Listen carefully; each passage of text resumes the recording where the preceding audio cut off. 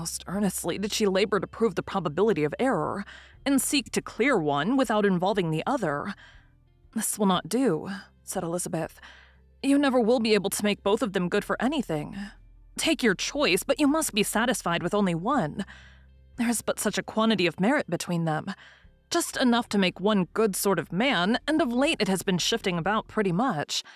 For my part, I'm inclined to believe it all Mr. Darcy's, but you shall do as you choose." It was some time, however, before a smile could be extorted from Jane. "I do not know when I've been more shocked," said she. "Wickham's so very bad. It is almost past belief."